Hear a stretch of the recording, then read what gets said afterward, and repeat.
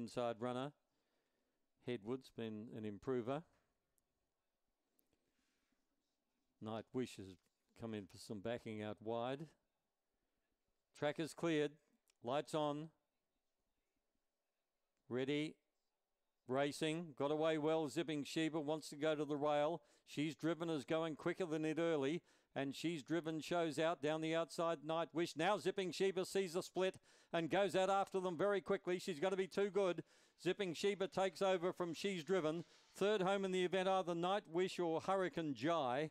And not much between those. There was about 4 in line for the third placing. Georgia Conburn was there with Christie's Lad. Stimulus Package. We stand by for the officials, but Zipping Sheba has got up and beaten She's Driven and maybe Hurricane Jai third. 6, 5, and it's either 3 or 8.